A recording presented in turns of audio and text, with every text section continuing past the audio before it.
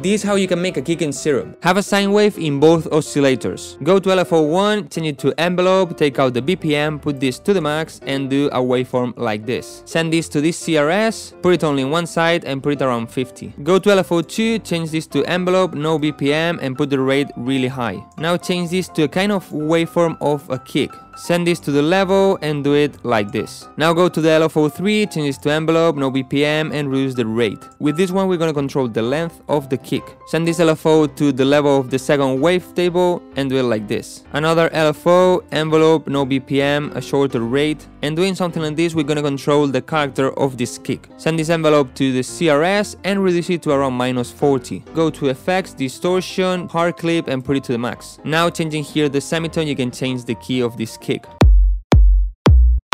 But if you want to understand better how to do this and how to change the character of this kick, go and check this video.